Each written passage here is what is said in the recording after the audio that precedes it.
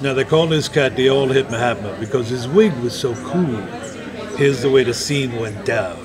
Now you see the lion was bugging Inja. Every time Inja got a little extra scarf in the cupboard, the lion went "Rrrt," snapped it up and swooped the scene, and there stood those poor Indians, scarfless, like they had no food.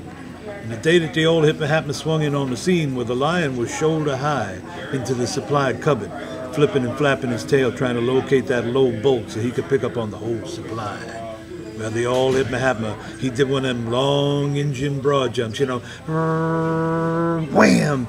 Stomped on that cat's tail so hard that he swooped the scene, and that's the last they heard of him from that day to this. And naturally, that gassed India. All right, so now I just want to save this. How do I stop it and save it?